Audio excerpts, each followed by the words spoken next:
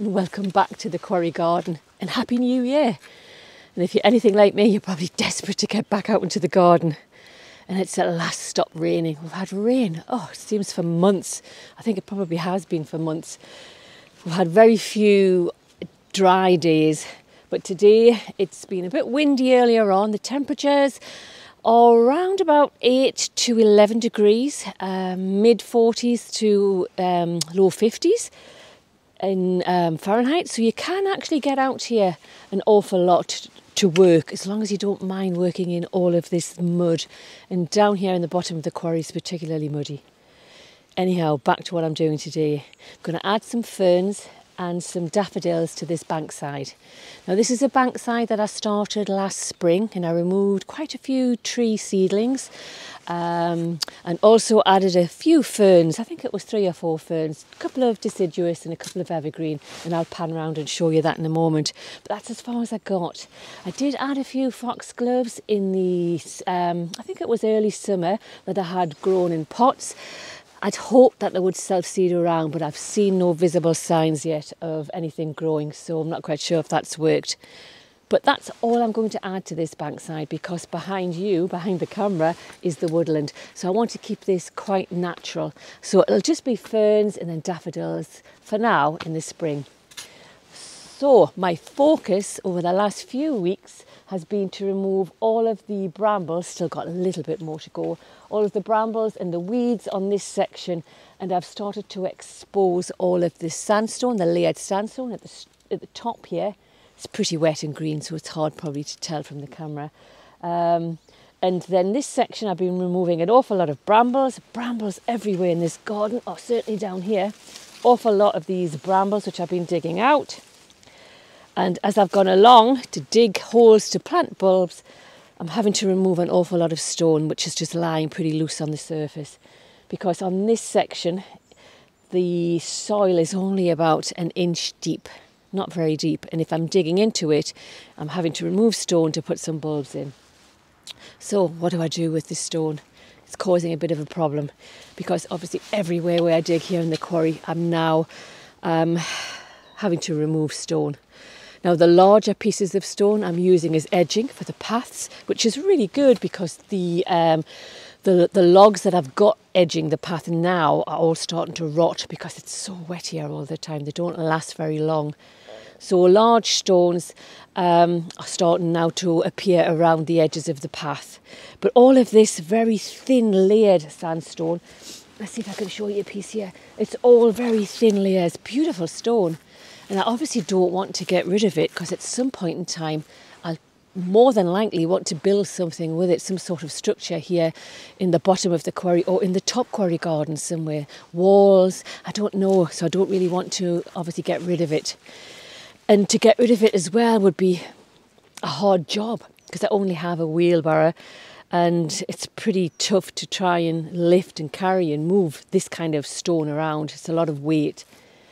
So I've come up with a plan. I don't know what this is going to look like. But in between these 2 trees, I'm going to try and construct a dry stone wall or a stack stone wall. Only about 1 to 2 feet in height, depending on what it looks like. I'm going to try it between these 2 trees. I mean, the stone here is obviously all around here, so it shouldn't look too much out of place. And I'll see what it looks like. And then around it, behind it, I'm going to add some evergreen ferns and some more daffodils. So that's where I'm up to. But let me show you the ferns and what daffodils I've picked to go on this section of the bankside. So the first fern that I'm going to add to this bankside is a Cyrtomium, otherwise commonly known as the Japanese holly fern, or just as a holly fern. But it's not prickly like holly, not prickly at all. And it has these lovely arching fronds, and it's got a lovely deep green colour. Very pretty fern. It's a small evergreen, fully hardy fern here in the UK. Hardiness rating -5 to -10 in a sheltered spot. So most winters it will stay evergreen here in the UK. And I'm going to add them to this bankside because they're native to Asia, and that's where they flourish on small mountains, hillsides. In Japan, in China, they commonly grow in the ditches along the roadside. So they do like moist conditions but well-draining soil. So I think here on this bankside mimics where it actually grows in its native countries. Very small fern, doesn't grow very big, anything from 18 inches to 2 feet. So I think I'll group them together to get bigger impact. So that's the first fern. The second one is Dryopteris, and it's Cristata The King. Now I love this fern, and I've got it elsewhere in the Quarry garden. And this is a very large fern, grows 3 feet in height, 3 feet in width. And again, it stays evergreen here in the UK, very hardy, down to -15. So this again should do really well in this sheltered spot.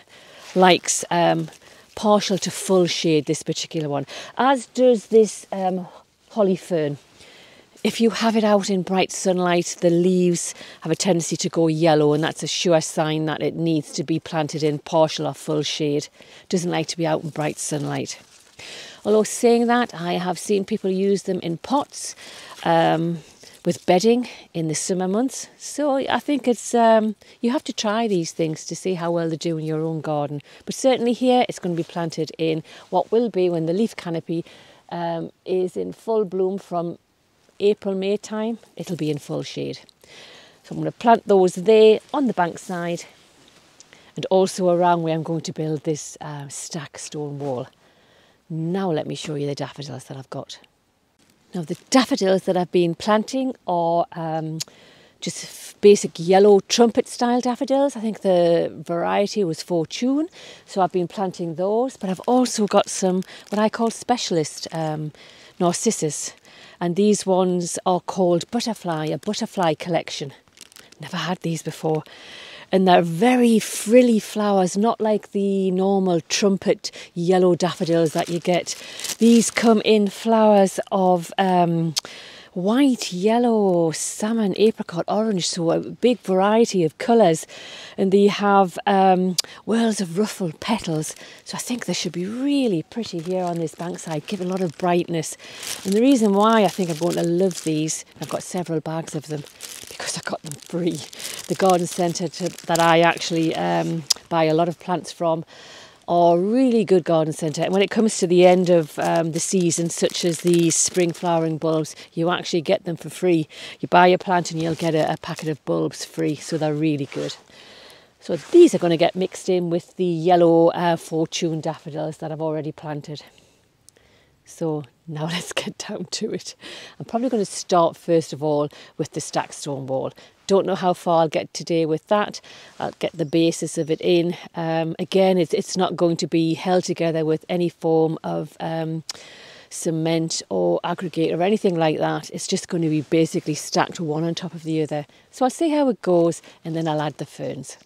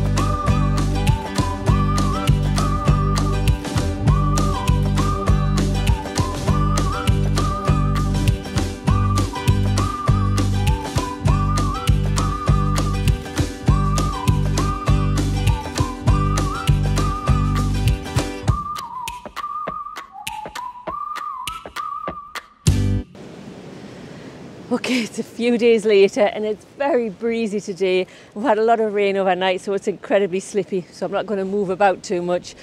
But it's done. First job of 2023, and I've built a wall. As you can tell, I'm probably just tickled pink with it. Where it'll stand the test of time, I've no idea. But for now, it takes care of a pile of rubble to make a feature. And I've planted the ferns behind it, so they will soften it eventually. And then I've planted more ferns up the side with a lot more daffodils. And it's a beginning. And the garden's evolving, and I'll add to it more as time goes on. But I'm pleased with the end result. Now I'll bring you in a little bit closer and you can see the ferns.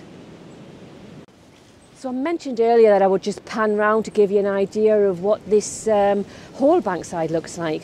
So the side you're looking at now is what I started last spring. I added a few ferns. This time around I've added daffodils, and I think that should really brighten this area up. You can probably see from the bamboo canes where I've added them. And then moving on to what I started this week, and it's been adding all of these lovely evergreen ferns on this side, the Japanese holly fern, the Dryopteris. One thing I'll add is not to plant obviously in ground that's frozen, or if you've got bad temperatures, bad weather coming your way, best not plant. But for now it's pretty mild here. And I've added some daffodil bulbs around these tree roots.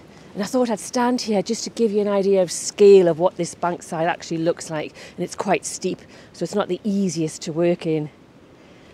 But that's it, first job complete for 2023. And I'd just like to say a special thank you to everyone who continues to watch and support the channel. And there's more winter jobs to come. So before I get blown away off this bank side, I'll say bye for now and see you soon.